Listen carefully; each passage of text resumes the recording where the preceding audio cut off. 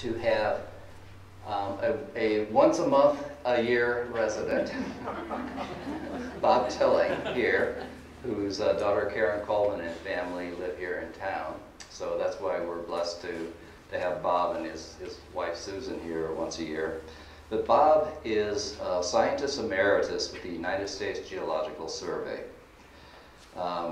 And in 2004, Bob officially retired after 42 years as a volcanologist with the USGS, but he's still, as most of us, retirement means not that you stop, it just means you stop being paid. It doesn't mean you stop doing work, and Bob is very active in consulting in volcanological studies actually around the world. He sent me a picture of himself beside the Asian look-alike of craters, Crater Lake on the North Korean-Chinese border. He was on the Chinese side, so it was okay, as I understand. He's an author of 8 books about volcanoes and earth processes, lots of technical papers. As I've already suggested, he's advised many foreign governments, studied volcanoes around the globe, managed many scientific teams and organizations within the USGS, and during the eruption of Mount St. Helens in 1980, he was in charge of USGS studies at that point in time. And since then, he's been involved in a lot of educational outreach efforts, co-authored the USGS's all-time best-selling map, This Dynamic Planet, a map about the world plate tectonics, specifically intended for teaching purposes. And he is, to our great pleasure, a longtime member of the Geologists at Jackson Hole. So he's going to talk about something I think you'll find very, very interesting this evening. And without further ado, I'm going to ask you to join me in welcoming Bob Tilling.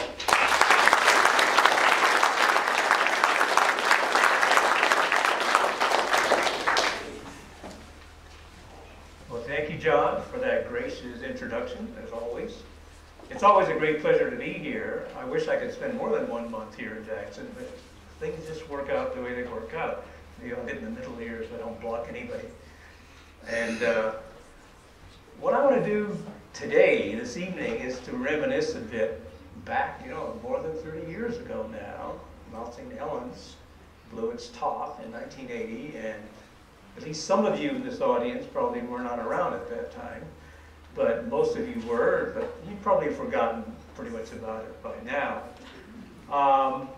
What I want to do is actually briefly review the eruption of 1980, and then subsequent activity, and then go on and briefly introduce the whole Cascadia subduction zone, which is the reason why we have the Cascade volcanic arc. And then at the end, toward the talk, I wanted to briefly touch upon earthquakes. Now, that's not the topic of the talk tonight, but the Cascadia subduction zone, of course, is also capable of very large earthquakes. And that should be a separate talk given by some expert in seismology or earthquakes and not me, but I'll hope to tantalize you a little bit with that. Okay, I think I've already said pretty much what I'm going to do. One of the things I want to do is to emphasize that we know from studies of both earthquakes and volcanoes that subduction zones, and I'll get more into that later, these are the dangerous places for volcanic eruptions and earthquakes compared to, let's say, continental interior. Yeah, we have big eruptions, super volcanoes like Yellowstone, but when you look at the historical data, meaning by that since the dawn of civilization, it's these subduction zone areas that have caused mankind the greatest disasters. Okay, this is the map I think all of you have seen one time or another. This shows the Cascade Volcanoes. They stretch from British Columbia down to Northern California. And those of you who've driven Interstate 5 or taken a flight from San Francisco to Seattle have probably seen a lot of these sticking up above the clouds. And that's the plate tectonic setting of the Cascade Volcanoes, and I'll get more into this a little bit later in the talk. It involves the Juan de Fuca plate, the small plate, being subducted or being dragged underneath the North American plate. And I'll get more into that a little bit later in the talk. Now, before 1980, Mount St. Helens was a very popular vacation spot for people who knew it, and mostly the residents of Washington State. And And this is a view that shows the pre-1980 view of Mount St. Helens and Spirit Lake in the foreground. And at that time, there had been no volcanic eruption in the conterminous United States since Mount Lassen, or Lassen Peak, in 1914 to 17. So people actually had forgotten about that, you know, volcanoes don't only erupt in Alaska and Hawaii. You know, they sometimes happen on the mainland. But fortunately, the USGS had people studying the Cascade volcanoes, and the USGS was actually pretty well aware, at least in general, of the potential hazards of Mount St. Helens and other Cascade volcanoes. Bill Pecora, who was the director at the time, actually stated that he himself was worried about Mount St. Helens. Now, from the data that were available at the time, the studies actually showed that Mount St. Helens was the most frequently active of any of the Cascade volcanoes. And each little volcano here is an eruption or an eruptive episode involving several eruptions. And even from this, you can say, well, sure, that's a no-brainer. You know, that's likely to probably come back to life again. It's the most frequently active. But you'll see there are a couple of others that are fairly active, Shasta and Glacier Peak, and some of these have been active in the past 4,000 years too.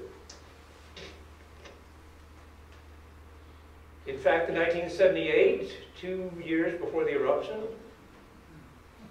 Rocky Crandall and Don Molyneux published a very important paper on the potential hazards from future eruptions of Mount St. Helens, in which they made a hazards assessment of the kinds of hazards to be expected and a map of the likely places to be impacted. And in that work, they actually made a long-term forecast. And actually in a paper in Science 5 years earlier, that Mount St. Helens was the volcano most likely to come back to life. And you can read here, within the next 100 years, and perhaps before the end of the century. Now, the geologists in the audience know here that no self-respecting geologist would make that precise a forecast. I mean, that's dangerous ground. But they did it, and as it turned out, they were right. So less than 2 years later, the first eruptions began on the 27th of March. These were steam blast or phreatic eruptions, not involving any new magma, but just the heating up of groundwaters and blasting out old rock. But it was preceded by a week or so of precursory seismic activity, breaking of rock, presumably the intrusion of magma into the system. And this continued through May 17th. And during that time, from the initial eruption, the phreatic activity, until the big eruption on May 18th, a very prominent bulge, which was obvious to anybody looking at it. Oh my gosh, something must be going on here. It's puffing up and it's swelling up, and it can't stay this way very long. And the USGS, of course, started monitoring the growth of this bulge, as well as start making analyses of the volcanic gases and all the other kinds of volcano monitoring things we do, starting from scratch, because we had nobody based at Mount St. Helens. There was no Cascades Volcano Observatory. So we sent people from the Hawaiian Volcano Observatory, people who worked on volcanoes before, and just sort of patched the team together and did the best we could. Anyway, this bulge was fairly ominous, and it was growing. It was very visibly growing. And using various geodetic techniques, we were able to actually measure the growth of this bulge, and this shows the points of this particular point moving in this direction during that time period. Now, look at the time frame there, and it moved 28 meters. So that bulge was moving, coming at you 1.5 meters per day. Geologically speaking, that's frightening. Absolutely frightening. And then I'm going to show here very quickly a time-lapse sequence of a series of photographs taken by Gary Rosenquist, who just happened to be on the right spot at the right time. And if to think, okay, it's working right. These pictures were taken within a 1-minute time frame. He took 26 pictures, all within a minute. And you can see how the volcano is just totally exploding, both horizontally as well as vertically. And he's not thinking about getting out of there? Hang on, hang on. He was getting worried at the time. He was getting quite worried. That was the last picture he took. Okay, he was at a campground 10 miles away. And there were actually people who were killed at that time. But when he took that last frame and took this one, he said, I'm out of here. I'm not going to hang around anymore. And he got out of there and he was alive. And because of these photographs, the geologists, the volcanologists, have a pretty good idea of what happened in that first minute of the eruption. Otherwise, it would have been very complicated to sort out later. And this is kind of a cartoon reconstruction of what happened. During the time of the phreatic activity, magma was being intruded into the summit of the volcano, forming what we call a cryptodome, and that was causing the bulge out here. And then, at 8:32, a 5.1 magnitude earthquake hit, and it caused the failure of this north flank of the volcano. And of course, that pent-up pressure, the magmatic pressure, the gases, just suddenly was released, and everything just went to pot and blew out in all directions, both vertically and also horizontally. And then once, of course, the vent was open, we had this ash plume, and that lasted for 9 or 10 hours afterwards. But having that sequence of photographs made this kind of reconstruction possible. Because otherwise, sorting out the volcanic deposits and not actually seeing it would have been much more difficult. And here's a picture of the ash plume around noon on May 18th. And this plume actually lasted for about 9 hours or so and got up to 12 miles high. Okay, so what did that catastrophic first minute do to the volcano? And here we see a picture of Mount St. Helens before that big cataclysmic eruption. And that's what it looked like after it happened. All the forest has been blasted away. 1,300 feet of the top of the volcano had been blasted away. It was incredible. It was actually incredible. And Mount St. Helens on that day represents a classic example of multiple volcano hazards. You know, I assure you we've got lava flows or ash fall or carbon dioxide. But what you get is a series of them. You know, you get pyroclastic flow deposit. You get mud flows that form from the interaction of the hot rock with water. You get areas where the trees are flattened and blown down. And I'll show some pictures of these. The area in purple here, the trees are still standing, but they're singed by the temperature. And this gives you the idea of the distances involved. These mud flows, of course, went downstream, long, long distances. But anyway, everything happens. I mean, it's not a single thing you worry about. You worry about all kinds of other processes as well. Here I just show very quickly some examples of the tree blown out. These are Douglas fir forests, just flattened. And here's some logging roads for scale. And a little closer up view, you see 2 people for scale. These are big trees. So the energy of that lateral blast was tremendous and just flattened everything in its path. And then you have the destruction from mud flows. This is the lateral blast. And you can see all of this going on afterwards. A little further away, people in eastern Washington could look overhead and see this cloud formation. Well, that's ash. That's the ash cloud drifting eastward from the May 18th eruption.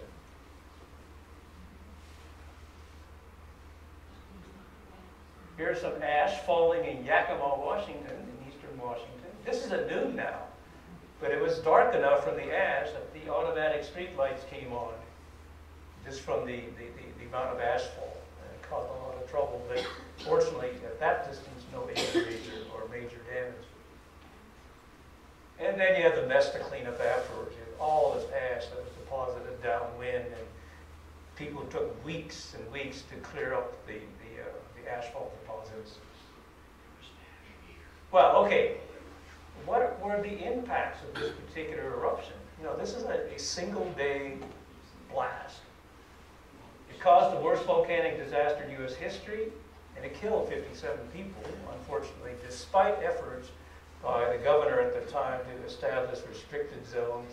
A lot of people ignored the restricted zones and sneaked in because they wanted to see the activity. Well, unfortunately, they got too close. Lots of injuries, and of course a lot of economic damage, socioeconomic damage. And for the first couple of years, it actually affected the agricultural productivity. And the total estimated economic loss from that one eruption exceeded $1 billion in 1980. I don't know what that is worth these days, maybe 1.8 or something. But it was a big loss. Well, after the big eruption, it didn't stop. Here's a graph just showing the activity after the May 18th eruption. It was followed by a series of smaller explosions and the emplacement of lava domes into the new crater that was formed when the top blew off. And this continued all the way until about 1986, when the last few domes were in place. Then after that, it was quiet for a long while until the year 2002 or so. So there was a kind of a hiatus in the activity for a while. This shows some of how these domes first looked. This was the first lava dome that was in place inside this new crater that formed. And a series of these formed over the next several months, and this is what the one in October looked like, larger than this one. And then, as I mentioned, by the end of 1986, all activity shut down at Mount St. Helens. It went back to sleep again. So, although by that time we had the Volcano Observatory established, we were monitoring it still. Along with other Cascade volcanoes, the eruption of Mount St. Helens in 1980 prompted the establishment of the Cascades Volcano Observatory, which is something that the USGS had been pushing for decades and was never funded. Well, that eruption made that possible.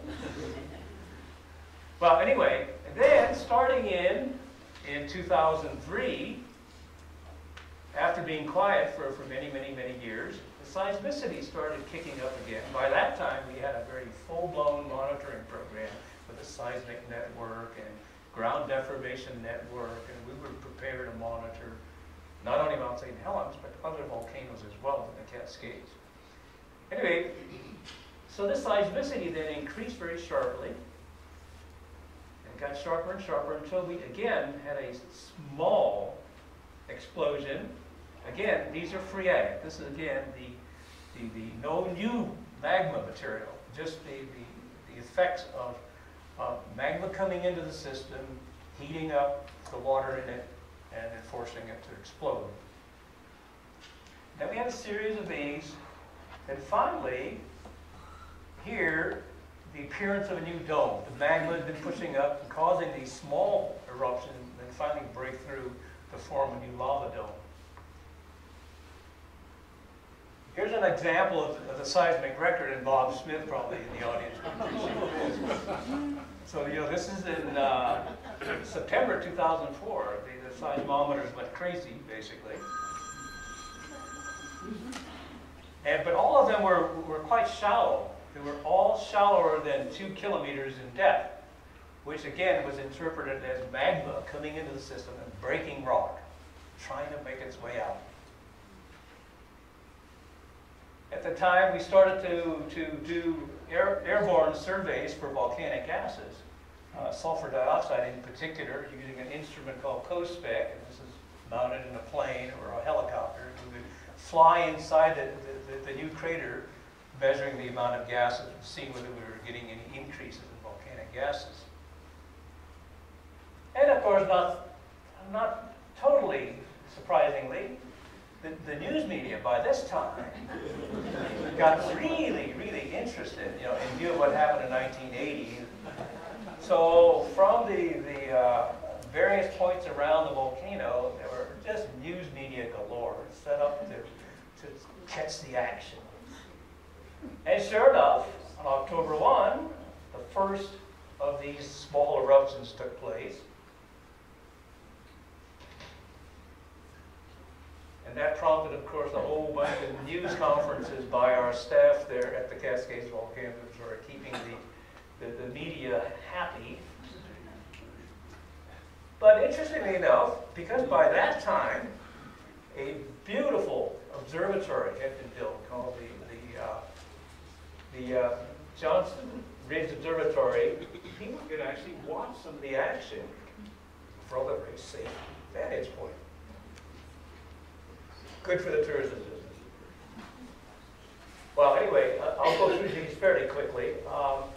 So this series of dome eruptions took place, and by November 2004, the dome now had gotten quite large, 4 football fields across. So it grew and grew and grew, but not terribly explosive. It was all kind of non-explosive and safe for watching and safe, or relatively safe for studying. This was an unusual spine that the people there at CBO called a whaleback. It looked like a whale coming out of the water. And this is what the dome complex, the new one, looked like by February 2005. Now, because by now we had a real full-blown volcano observatory, we thought, wow, now we can really study this eruption with technology that we didn't have before. And one of the things we did was to actually devise and actually build low-cost instrumentation that were expendable, that could give us valuable information while they worked and operated. And what this thing is a tripod mounted instrument for GPS measurements to actually monitor how the volcano or the lava dome is moving as it grows, and get a real idea of how it grows and the growth rate. And these things would be lowered into the crater by helicopter, like this. So here's one of these GPS spiders. They call them spiders because it looked like a spider. And here's the GPS antenna, and there's the communications antenna. And we got really fantastic information from this kind of data. Here's one of these instruments on the whaleback. And it gave us, here's another view of people actually deploying some of the instruments. There's the whaleback again in the background. And here's some of the data. Here's GPS data. And people, I think some of the people in the audience understand that one of the measurements of ground deformation is GPS techniques. And we can actually, from this set of data, show that this particular point was moving about 3 meters per day at that particular site. And there were a number of these spiders placed all around the dome, so you get a good idea how the dome was growing. Was really actually pretty revolutionary for its time. And that's just another view of the helicopter operation with the dome rising up. Okay, next 3 slides will just show that in the first slide here shows the dome that was developed during 1980 and 1986. And then we had the hiatus of quite a few years with no activity. And the activity started again in 2004. And you can see the old dome complex, 1986, but here's the new one starting to grow. And by February, you can see that it had greatly grown and actually deformed the glaciers nearby. And there's the whaleback there. So when the whole thing was all said and done, when the eruption ended in January 2008, it shows that the new dome, well, this should be an 8 here, that's a mistake, but don't worry about that. And it shows what the old dome inside the crater, the profile of it, and just for space needle comparison, to give you an idea how big that dome complex is inside the crater. And I like to say here that during this time, although the eruption was not spectacular or catastrophic as the 1980 eruption was, scientifically it was mined for all it's worth. We studied every aspect that could be done. And this volume is probably, in my mind, one of the best documented chronologies of a dome building eruption ever made in any volcano in the world. Okay, now, I'm going to move on here. Plate tectonic setting of the Cascade volcanoes. As I indicated before, we have the Juan de Fuca plate being subducted beneath the North American plate. In the next couple of slides, the Juan de Fuca plate is actually a remnant of a much larger, older plate. This is based on constructions of plate tectonics dynamics by people who do these things. And we show the Farallon plate, and there's the Pacific plate, and here's the North American plate, about 35 million years ago. And that's what it looked like 20 million years ago. You can see that the Farallon plate had already broken up into two pieces, the Juan de Fuca and the Cocos plate. And 10 million years ago, and finally, what it looks like now. And this is the San Andreas Fault, by the way, this SAFZ. And so the current Cascadia subduction zone is here with the Cascadia Trench. This is just kind of a cartoon version that over 40 million years or so this was going on with the Earth. And here's a cartoon showing that. Again, we have the Juan de Fuca plate, which is averaging about 5 centimeters per year of movement, sinking down beneath the North American plate along the Cascadia Trench, and forming what a lot of people call the Cascadia volcanic arc, or the Cascade Volcanoes. Okay, John, this is where I need to hit the... we have a little animation here, right in there, yeah. Down below here, yeah. Yeah, there you go. Thank you. Anyway, this is a cartoon of what the Cascadia subduction zone is all about. We have the Juan de Fuca plate going beneath North American plate. You'll see that you get the little green spots are earthquakes happening. There's friction along between the plates. And the red blots are magma forming and rising to the surface because it's lighter than the solid rock.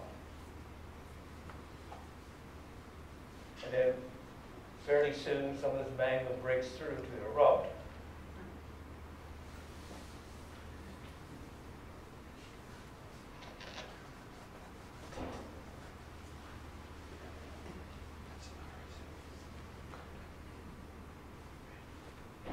So is that what classically happens at that little intersection there with that creates those Yeah, areas where yeah. In fact, you know, volcano this example is not unique. This is happening in other parts of the world, and I'll show a little bit about that. Okay, thank you. Want to play that again? Or? We could. Okay, let's do it again, John.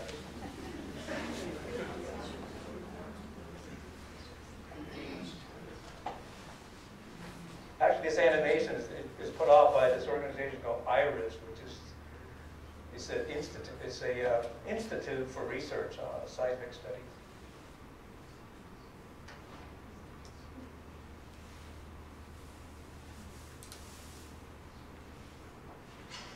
And as mentioned in there, as the oceanic plate goes down, whatever water that was contained in it helps to facilitate the melting of solid rock to form the magma.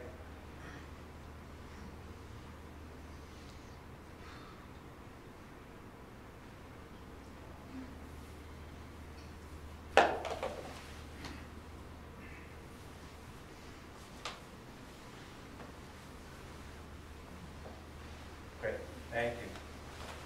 Okay, as I mentioned just that we just saw a cartoon version of the Cascadia subduction zone right here. But it is actually just part of a worldwide system that geologists have given the name Ring of Fire to. And you'll see we have the Cascadia zone, we have the Middle America Trench, the Chile-Peru Trench. And this is an area where you have most of the volcanic activity on Earth taking place, and also the vast majority of earthquake activity taking place on Earth. And in fact, from studies that have been made, it is well known now that if you go back far enough geologically, global volcanism and magmatism to produce this amount of new magma each year principally takes place not on the subduction zone, but on the spreading centers, or the boundaries where the plates are pulling apart. But, however, these are in the deep oceans, and they're not studied well. They're not observed, they're not monitored usually. So what we do see during the past 10,000 years, during the Holocene, is that the vast, something like 75% of all volcanic eruptions that we see actually are along subduction zones, whereas most of the activity that we don't see, 75%, is hidden by the ocean water. So this is kind of a snapshot that we get. And on these sort of red sutures here, this kind of baseball stitching pattern, this is where 75% of the Earth's volcanism takes place. It's along these spreading or divergent boundaries where the plates are pulling apart and magma comes in, but it's happening deep enough, there are no explosions, and there's no monitoring system down there. Then the occasional oceanographic cruise or something that will happen to catch one. But it's kind of a random process. Okay, so here's some examples of subduction zone volcanoes. Cascadia, the Cascade Volcanoes are not unique by any means. Here we have Fuji, Mayon volcano, classic stratovolcano, Popocatépetl, El Popo in Mexico City, which is erupting right now. Mount Hood, seen from downtown Portland. You know, these are the places where the dangerous volcanoes are. They can be near population centers. And this one I kind of like. This shows Mount Rainier, which is loomed behind Tacoma here. And we know from studies at Mount Rainier that mudflows or lahars that are generated by these eruptions at snow cap or glacier cap volcanoes cause tremendous damage. And I've summarized the world's most populous regions at risk from volcanic hazards. And here you see the population around these volcanoes. 29 million, in order to Mexico City, 20 million, and so on. And all of these are subduction zone volcanoes. So there's a lot of people at potential risk should one of these guys really go off in a big way and it's not predicted or not prepared to deal with. So I wanted to make that distinction. I know there's a lot of emphasis on super volcanoes, especially here in Jackson, Yellowstone and so forth. But at least historically, and for the past 10,000 years or so, whoops, sorry, I did that wrong. Yeah, these are the volcanoes, at least from a societal point of view, pose the most hazards. For the moment.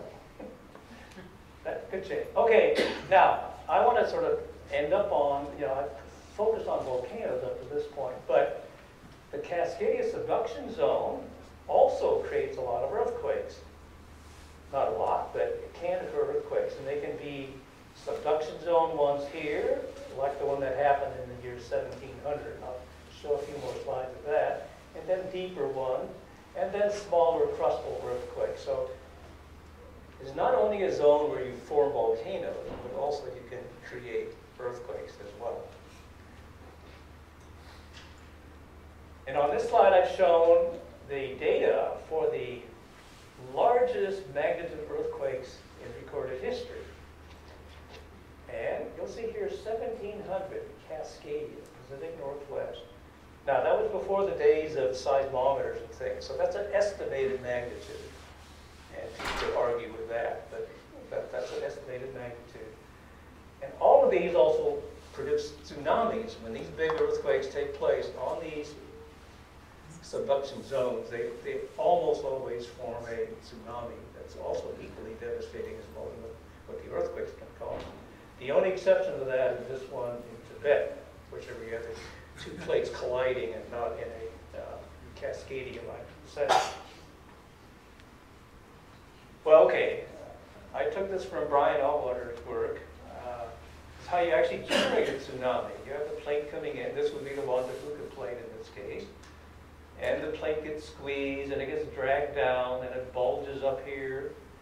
And then when the earthquake hits, you get subsidence, and then you get uplift of the water body, and that causes a tsunami. So this is highly simplified, but this is the general idea, that during an earthquake where you have plates in this kind of configuration, you can generate a tsunami. And that's a computer simulation of the tsunami wave triggered by the 1700 Cascadia earthquake. So here are the Cascadia and Japan. And I'm going to get into here. Okay. The 1700 earthquake produced a tsunami that the Japanese, who study tsunamis very well, they're affected by them, and have been keeping records for centuries and centuries. When they had this huge tsunami that hit in 1700, they noticed that, hey, earthquake did not occur, but why the tsunami? Where did it come from? What caused the tsunami? So this started a lot of people studying that, both in Japan and the U.S., and they call it an orphan tsunami because they couldn't link it with a given earthquake. And part of the problem was that, of course, knowledge of the northwestern part of the U.S. at the time was not known at all. So no one knew anything about Cascadia at the time, at all. And some of the geological evidence, I'll show some slides here, involve what the geologists call a ghost forest. And this is what happens when you have an earthquake and a tsunami, and what happens to the forest, and also the soil layers and the sediments, that years later you find this situation. So you have to kind of have to backtrack on what might have led to this situation. So this is kind of a model that the geologists have used to go, this is how we can explain these, and they would study the stratigraphy, the layer by layer of the soils and rocks to do that. And it's a similar kind of diagram, but actually this shows what some of these ghost forests look like. And there are a lot of these ghost forests along the coast of Oregon and Washington that have been studied now by sedimentologists and geologists. So it's coming up with a pretty consistent story. Here's a very nice one showing a ghost forest in central Oregon on the coast. And then this detective work that had been done, and mostly since 1980, as a matter of fact, by both Japanese and U.S. scientists, they actually were able to identify that the orphan, whoops, sorry. I'm sorry about that. Oh, I've got this thing backward, John, sorry. I told you to learn by the end. There we go. That the tsunami was actually caused by a Cascadia earthquake that happened on the 26th of January. Now, they can nail it down because the Japanese kept incredible written records when the tsunami struck, what damage it caused, and so on. And they actually nailed it down that it was most likely, probably that the earthquake was between 9 and 10 p.m. on that day. But this is an incredible thing, I think. And there's a very recent publication on this now, which is great, which summarizes this whole detective story again, published by the USGS and the University of Washington Press. This came out in 2015. Brian Atwater, I'm going to see if I can get him out here to give a talk, because he is the guru. I'm just sort of spouting stuff here. But we need to hear from the horse's mouth if we can. Okay, so now I'm going to sort of wind up on a totally speculative note. Okay, I've showed you that Mount St. Helens obviously erupted in a huge way. And over the past 4,000 years, the Cascade volcanoes have erupted various times throughout geological history. Can we say anything about where the next one might hit in the Cascades? Since now we are starting to monitor them and study them more. And so you kind of look at this diagram again, and you say, well, okay, how about Shasta? You know, is that likely candidate to come back to life? Or possibly Glacier Peak, and so on. And I'm going to try to convince you that we don't have a clue. Okay, here's some possible, you know, here's Crater Lake, which is a little different than your typical Cascade volcano. But it used to look like this, according to an artist's conception, that, you know, that's what it looked like 7,700 years ago. And then it blew its top and formed this caldera, which is a little bit different than most of our big Cascade volcanoes. But the record for that has been dead quiet. There's nothing going on for the past several decades that we know about. Mount Shasta, nothing's going on there either. And it's the largest of the Cascade volcanoes, even though Mount Rainier is slightly higher. Mount Baker is interesting. It's not in a terribly populated area, but in 1975-76, it actually heated up and had some very minor explosions. That was before Mount St. Helens now. And the USGS sent some people there to study. They found increased fumarolic activity, this steam blast activity, and also increased melting of the glacier that occupies Sherman Crater. But then that died down in 76 and nothing happened. Lassen Peak. That last erupted in 1914 to 17. Very tranquil now. But in 1915, wasn't so tranquil. You know, that's a fairly respectable eruption plume going up. And luckily, it was in a very remote place, so no one was hurt, and there was very minimal damage. That same eruption plume, seen from the city of Red Bluff. Probably some of you might have driven along there on the Interstate 5 at one time or another. I want to spend a few minutes here on Three Sisters. This is in Central Oregon. And this is interesting now, keeping in mind that before Mount St. Helens in 1980, we were able to monitor swelling of the volcano. And now we know more about how to do these things.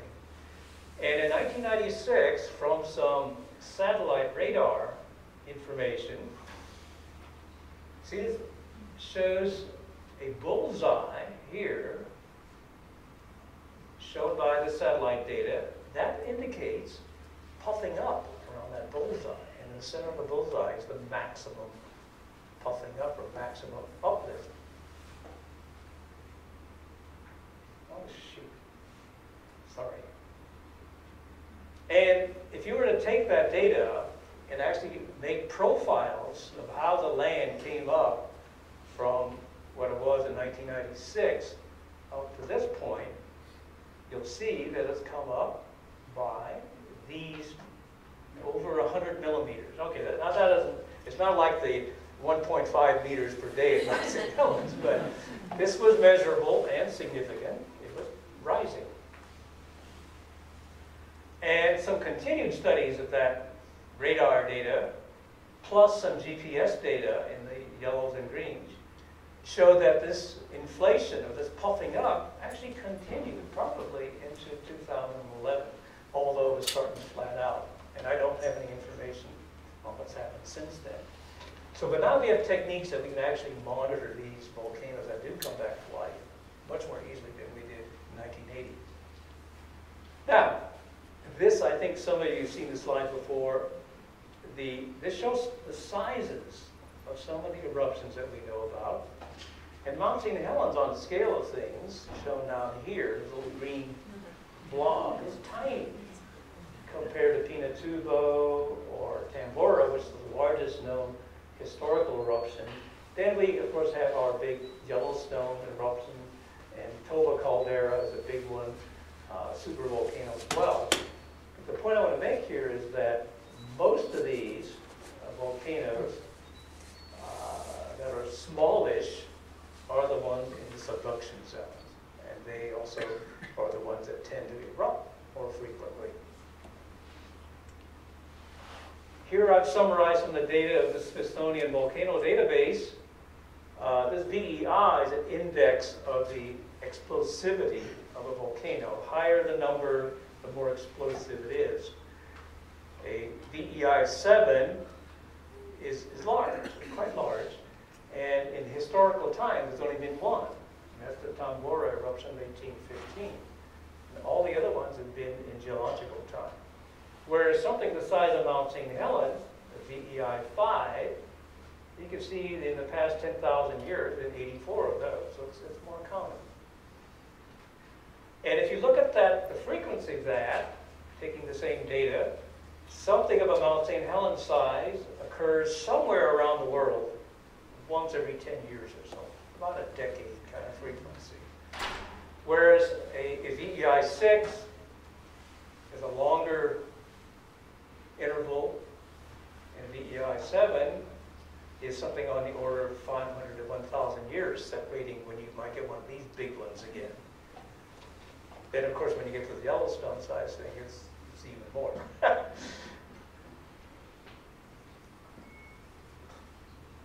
Okay, now, so given that, what I've just showed you previously, that given the fact that Cascadia is just one part of this global system, the Ring of Fire, and so far we have no monitoring data that gives us any clues on when the next big Cascadia eruption is going to go off. We just don't have enough information on that. How about earthquakes? People have been looking at those, and studies have shown that there have been at least 7 big earthquake events, including the 1700, in the past 3,500 years. And this suggests a recurrence interval of something 400 to 600 years. And the 1700 was 300 years ago, so maybe in 100 years or so or more, we might get another one off the Cascadia trend. But there's been a recent study by this guy, Chris Goldfinger at Oregon State, and he's saying that from the studies both onshore and offshore, that the recurrence interval could be smaller.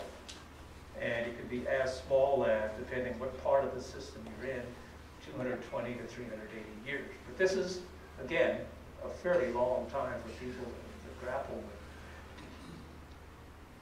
So, here's the $64 question, and I'm going to say that we don't have the answers to those questions. Now, that's the bad news. The good news is that we should not get surprised. The fact now is that for volcanoes, those that are well monitored by volcano observatories, we should not be caught off guard. We should catch the first inklings of the re-weighting of any particular volcanic system.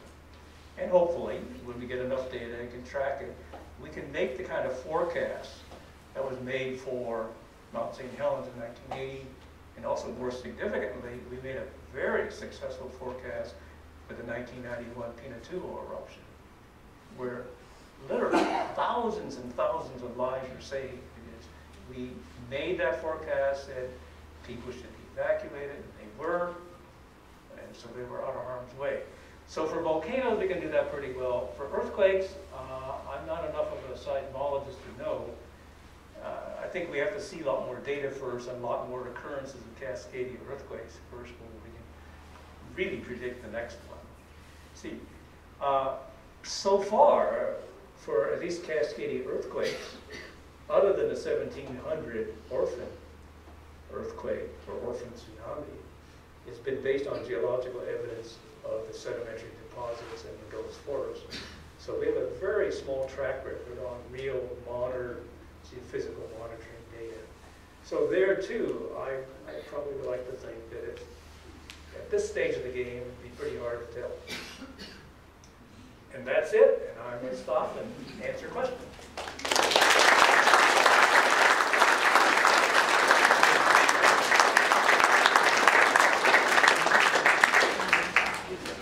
Fire away. Mount St. Helens, it seemed like one of the pictures showed an orange lava. Was that a different kind of eruption where, like you said, Popo in Mexico? Yeah. It seems like it had flowing lava. Right. Now, the 1980 eruption in particular, the explosive part, unless you saw it at night or captured it at night, you would not get the incandescence. You would just look black. It would be deposited ash. Now, for these lava domes, I probably should have showed a picture. When you photograph these at night, you can actually see into the interior where it's still red hot and incandescent as it oozes out. And whereas the kinds of eruptions in Hawaii, where you got these lava flows that are flowing and they're glowing red hot and flowing down valleys and so forth. So Mount St. Helens is similar to Popo in that sense too. Popo is the same sort of what we call a stratovolcano, and the eruptions are usually explosive, but they also can form lava flows. Yes? How big do they estimate that the tsunami was of the 1700 earthquake? It was big. I probably should have showed something from what the Japanese experts said, what the 1700 effects were, but it caused major damage and wave heights that were, it was a big tsunami. It was not a small tsunami. We've been to the area in Chile that slid in 1960, and they said that sent the 100-foot wave clear over to Hilo. Oh yeah, oh absolutely. In fact, probably the 1700 Cascadia would also affected Hawaii. We just don't have any data on that. Oh, absolutely, yeah. The map you showed of the crust spreading, didn't show a trench in the Pacific. Is there a reason? You might repeat the question, Bob. Oh yeah, I think the question was in the slide that I showed of the spreading boundary, it did not show a trench in the Pacific. And if that's the case, it was an oversight. I wanted to emphasize the spreading centers and not the corresponding trenches. Huh? Thank you. Sorry. Yes? On that same slide, you had an estimated volume of 4 cubic meters per year. Yeah, that's worldwide. Kilometers. Yeah, that's worldwide estimate of the. Considering the length of all those rifts, is that amount low? I was just quoting studies by these two particular authors, so I don't, at least to me, I mean, if you take the rate of spreading, which is several centimeters per year, it seems reasonable. I think it could fit. One could argue whether you're talking 4 or 5 or 6, but yeah, I don't think. No, I would doubt 40. I think that's, this person who did the study in 1984, Joy Christ, is one of the acknowledged experts in the field, and I'm sure she would have cautioned us and said, hey, these are on the low side or not, but that was her best. That's just the eruptive. And that's what's coming out at the top. It's not the whole structure. Oh, that's right. That's absolutely right. Well, Good, Peter. Thank you. I'm basing that on deep sea Yeah. video of eruptions showing basically what I call pillow lava coming out of this. Right. No, basically what they're showing is that the output, call it the lava output, is the amount that's coming along the spreading boundaries of spreading, and not, let's say, integrating all the way down to the magma reservoir. Yeah, good point. Are there known unique characteristics of St. Helens that make it the most eruptive of all of the Cascadian volcanoes?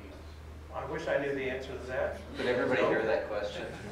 Okay, the question was, are there some unique characteristics of Mount St. Helens that makes it the most frequently active in the past 4,000 years?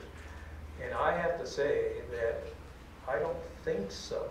I think it could be a question of sampling. I mean, we looked at 4,000 years. Maybe if we had comparably good detailed information for the other volcanic systems, maybe the interval between 10,000 years and 8,000 years for some other volcano might be most frequently active. What is well known around the world is that these volcanic arcs, like the Cascade volcanic arcs, they have gaps in it. They're segmented. So whether one particular segment or one part of a segment is active over a period of geologic time is the same for all the segments or not. We probably won't ever get the information we need on that. Like 1980s, 1990s, there was a fear that Mammoth Mountain is in California. Oh, yeah. Was that prediction like a media frenzy, or was it too soon and we got the data in the early 2000s and the predictive nature is better now? No, actually, They probably couldn't hear that. all right. The question was in late 1980 and early 90, Long Valley caldera, which is in California, was showing signs of what we call unrest. It was having earthquakes, and it was actually deforming. And the question was that media frenzy, or was there some scientific basis for that? And the answer, yes, there was scientific data for that. In fact, based on repeats of level line studies across the caldera first, they actually showed that there was a certain amount of uplift. Then instrumentation was put in, both in terms of what were called geometers in those days, laser beam devices, and then later GPS and seismometers that showed actually very well that the whole system was puffing up and inflating.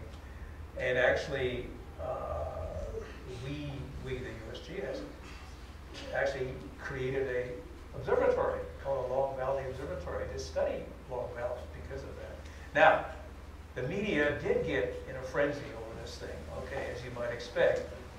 And in particular, the people who really got into a frenzy were the real estate developers. Okay? And well, my wife is not here at the moment. She's been a realtor now for 40-some years. That the realtors, the real estate people in Mammoth Lakes, which is a big ski resort area in Long Valley, California, told the scientists, why don't you guys shut up, you're driving down the prices. No, really. And it actually got very ugly at the time. There were signs posted up in some of the cafes and restaurants in Mammoth Lakes. USGS not welcome. Go home. One of our people got death threats. No, actually, it was pretty bad. But as it turned out, Long Valley did not erupt, but it calmed down, and now for the moment it's just kind of waffling around, not doing much. But now we have the instrumentation and all of the background information that should it really get serious, we're going to have a handle on it that we didn't have before. Bob, you might mention, though, that Long Valley, some of the eruptive events there are as big as some of the big ones at Yellowstone. So there's a real reason for the USGS to be concerned. Absolutely, absolutely. I think on one of the slides I showed, it actually showed the volume for Long Valley. I mean, Long Valley is bigger than certainly the Tambora volume of 1815 by a long shot. Yeah, good point, John. On a less historical note, you mentioned in one of the graphs, you mentioned, I guess it would be crystalline water in the rock in the subduction zone, enabling melting of the rock. Can you explain the mechanism of that? Well, from experimental studies that people have done in laboratories where they subject rock materials under different pressures and water pressure, having a high water vapor pressure lowers the melting point of a lot of minerals that make up solid rock. So yeah, no, absolutely, that's been shown in the lab, and it's a very plausible explanation that when these rocks containing hydroxyl ions are broken down, it increases the hydrous pressure, which then it acts like a what's the word I want, a fuse. Flux. Thank you. That's the word I wanted. It acts like a fluxing agent, and it promotes melting of solid rock. That's right. Can you describe that whaleback? It looked like it was totally different material than the rest of the dome being built. I can only describe what I see in the pictures because I haven't really studied that per se. But what it is, The whaleback. yeah, the whaleback.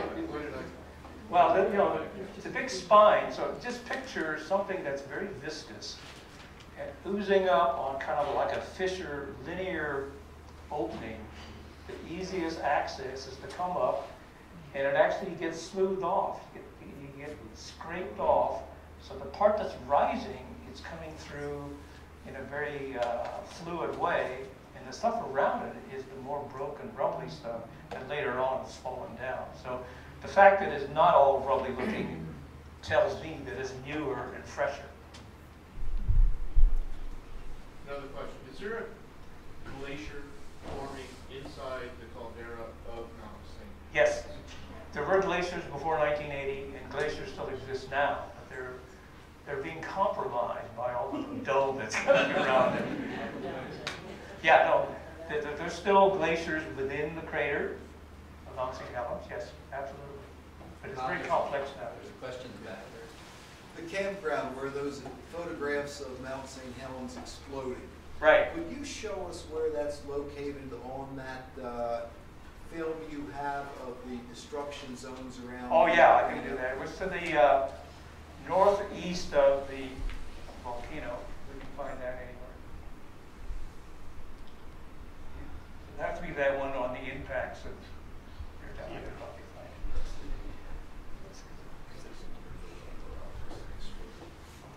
Oh yeah. No, actually, it was a lake. It was a campground that was about 10 miles to the northeast of the summit of the volcano. It was called Bear Lake.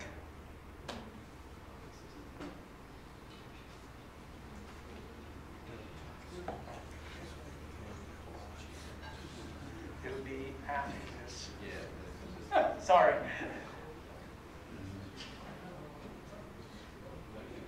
A few more. That's it. That one right there. Yeah. Okay, it would have been about here. Oh.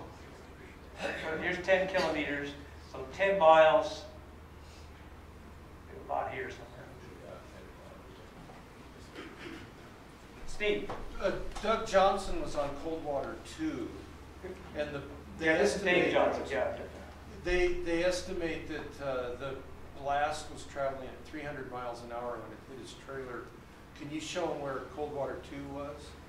Would be about here.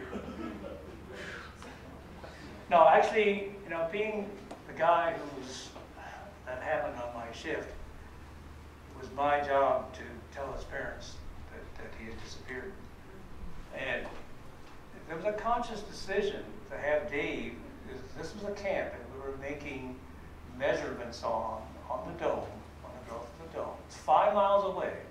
And from all the geological evidence that we had from studies before, and what Mount St. Helens had done before, we collectively, his colleagues, decided that being 5 miles away and on a ridge, not down below, where he could be caught by a mudflow, he was safe. Well, the blast was unprecedented in historical time. So, yeah. What's that? Do you have any idea what the overpressure would be in the area? I can't answer that. The question was, what would be the overpressure? Yeah, looking like a nuclear explosion.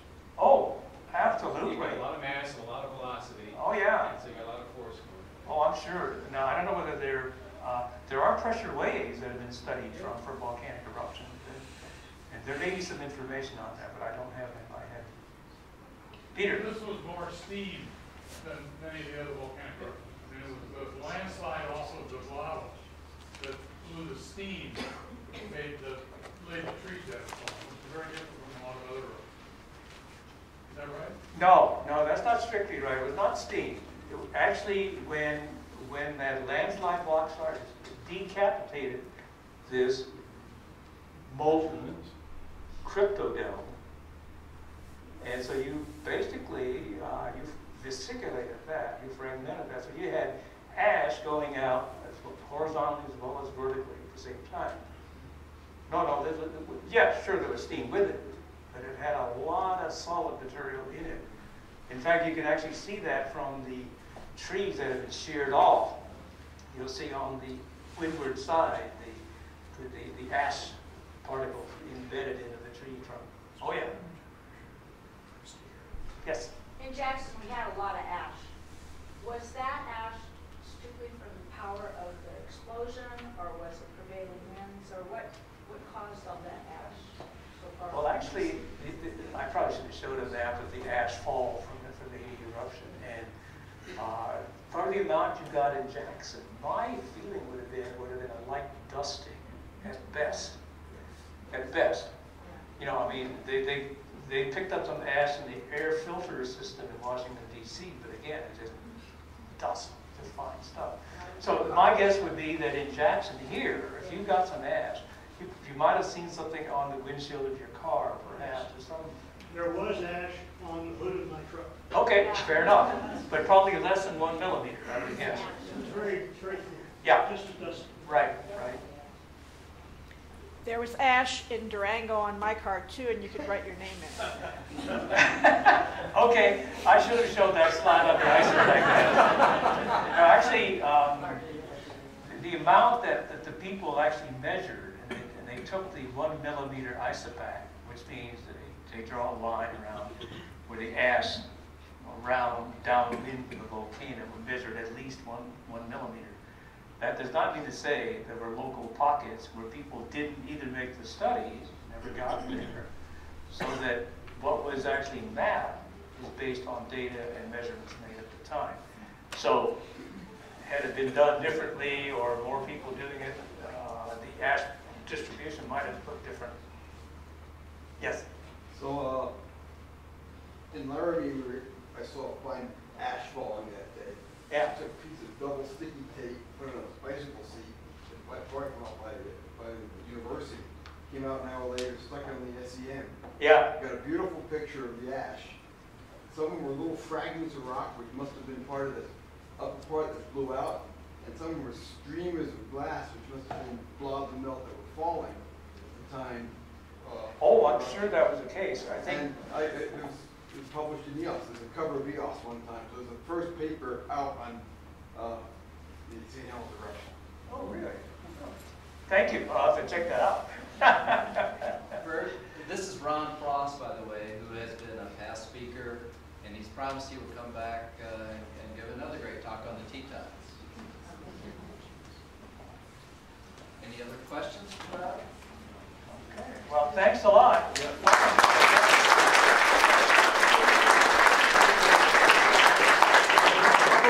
Real quick, do not put the chairs away tonight.